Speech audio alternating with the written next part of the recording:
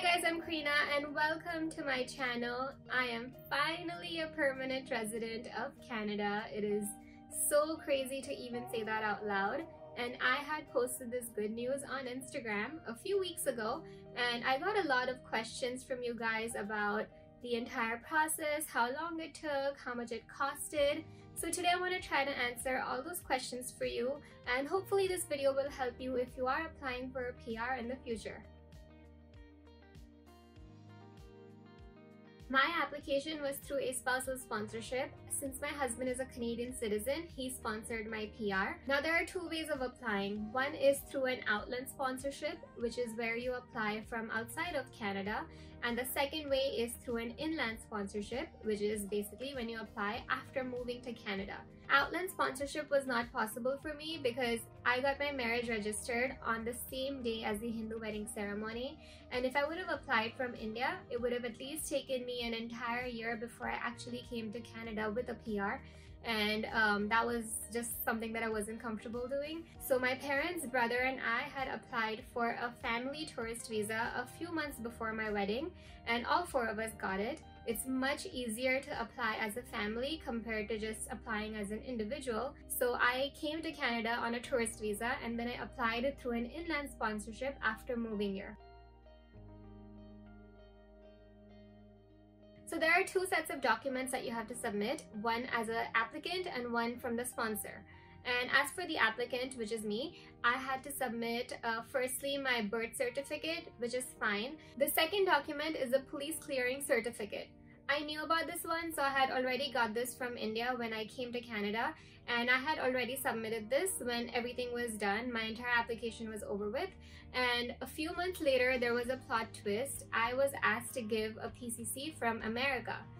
I was wondering why I had to do that, and the answer was that you have to give a PCC from all the places that you've lived in for more than 6 months. I had lived in New York for an entire year in 2015, so then I had to get a PCC from America as well. And a PCC, or police clearing certificate, is basically a document that says that you don't have any criminal records from wherever you're coming from. Thirdly, you have to show proof of marriage, and for this I had to submit my marriage certificate. I submitted my wedding invitation from both the sides. Then I submitted over 30 to 35 pictures, and at the back of each picture I literally had to write down who was in the picture, what day it was taken on, what the occasion was. I had to submit a lot of bills as well. So I submitted my bills for the venue, the caterer, the photographer, the bills for my jewelry and the outfits that I wore during my wedding. And honestly, the more you give, the better, and you just have to prove it to them that there was actually a wedding that took place and you are actually married. The fourth thing is that you would have to prove your relationship.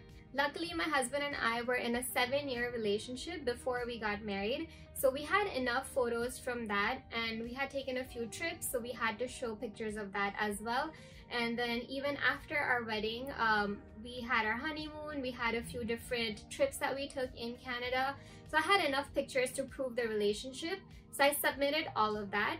And then after my application was already submitted, a few months later I got an email saying that they want more proof.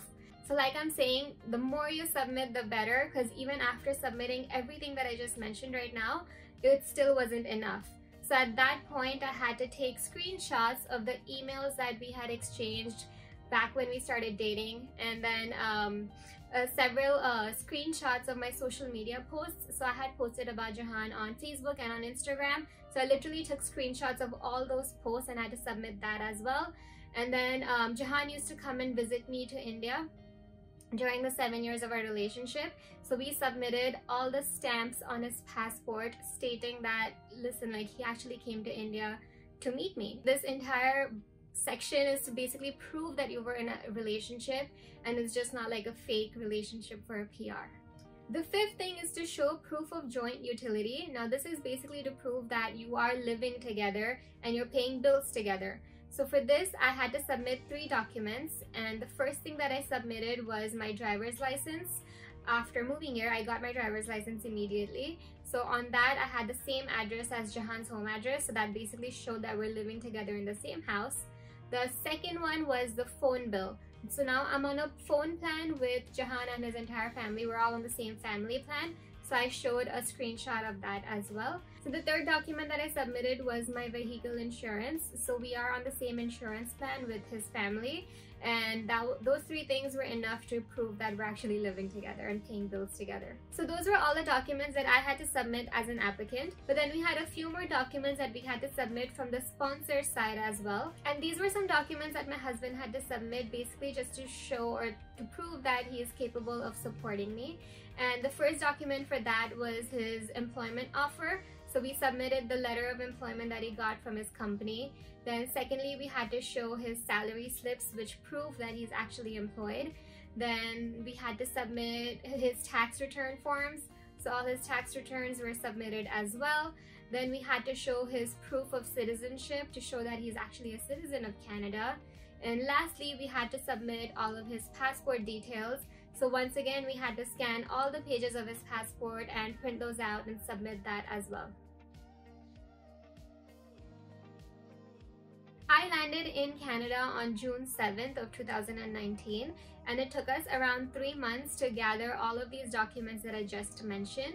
So it did take us quite some time, and my application was finally submitted, like everything was done by 1st of August. So when you apply for the PR process, you can apply just for the PR or a PR and a work permit together, which is what I did. So on the 1st of August, like I had mentioned, I submitted all my applications, and on the 15th of October, so within 2 months time, I got my work permit. So I was super happy because honestly, without my work permit, I was not able to get a job. I was literally just stuck at home, and that was hard.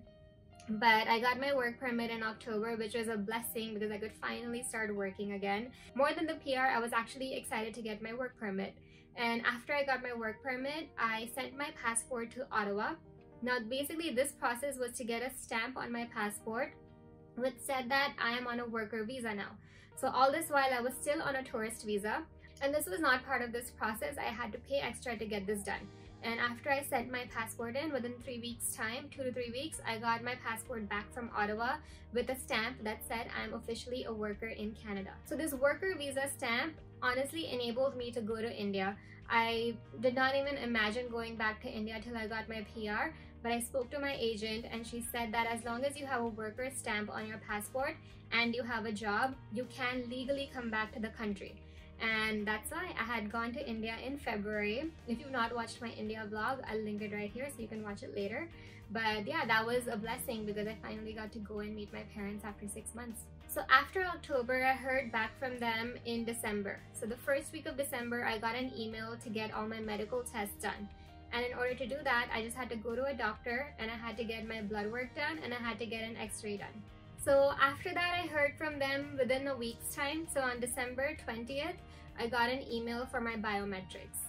Now, the funny story here is that all of this was getting so expensive that I wanted to save as much money as I can. And I'm going to tell you about the cost in like 2 minutes. I'll tell you exactly how much I spent on this entire process.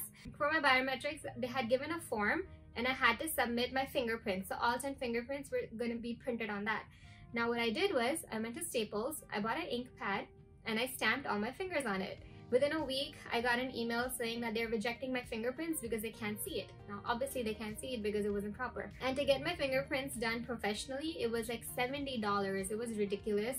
But obviously I had to end up doing that because that's the only thing that they approved. So if you guys are ever getting biometrics done, please do it professionally. It will be expensive, but it'll save a lot of time. But in all of this drama, just to save money, I wasted 3 weeks there. After my biometrics, I finally got another update in March.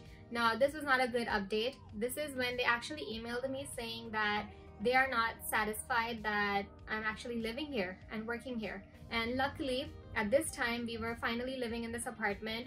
So we had proof of rent, we had proof of bills, we had our joint bank account, so we could prove all of that. I even had an employment letter from my employer, which basically stated that I am working here and I'm living here. Finally, on June 2nd, I heard back from them again. Again, not a good news, but basically they said that all the passport pages that I had printed, that I mentioned earlier, you know, I had to scan each and every page of my passport, they're not satisfied with the quality of that. So basically, I had to scan all the pages of my passport again. Luckily, this time I could send it to them digitally, so it was completely fine. So basically, I submitted all the pages of my passport once again. And within 1 week's time, I was granted my Canadian permanent residency. Honestly, I was jumping like for an hour. It was such a relief that all of this was worth it. It was all done with. So they did not give me the PR card yet. For that, I had to submit 2 pictures and you have to get them done professionally, which was again more money that I had to spend. And I just submitted that last week. So within the next 2 or 3 weeks, I should be getting my physical PR card. I know you guys are waiting for this. Honestly, there are so many costs that you can avoid, but I just wanted to be super safe and just be very careful with this entire process.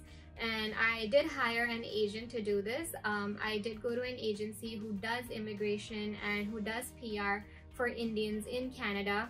So the agent did charge a fee of $1,695 with tax. Then my PR application was $1,040. And since I had applied for a work permit together, that was another $282. Then my biometrics was $85, and that, oh my god, that stupid fingerprint that I had to get done professionally, that was another $65. Then I paid another $25 to get my PCC from America, which most of you guys might not even have to do. Then my medical tests were so expensive, that was surprising. It was $300 just to get my blood work done, and then it was another $40 to get my x-ray done. So I spent $340 for that. Then I spent another $100 to send my passport to Ottawa to get my worker stamp on it. But yeah, as you guys can see, this is super expensive. Honestly, not much has changed after I got my PR, because on a tourist visa itself, I was able to open a bank account. I was able to get a driver's license and drive around. And after I got my work permit, I was able to work. And those are the 3 things that I actually wanted. And I had received all of that by October, so I was completely fine. But the main thing that changed after I got my PR was that I got my health card. Getting a health card is so important in Canada because it literally covers all your healthcare fees for free. So you only have to pay for medicines, but if you ever want to visit a doctor, if you ever want to get anything checked, that would be done for free. God forbid, if I ever need to get any major surgery done, if anything ever happens to me, that will also be covered with my health card. The second most important thing about getting a PR is that it kickstarts your journey towards getting your citizenship. And that's it. Thank you so much for watching this video. I really hope that this helped you in some way or another. Also, please hit the subscribe button. It's just a click away. I would love for you to be a part of my YouTube family. I'll be back with more videos very soon. Until next time, bye!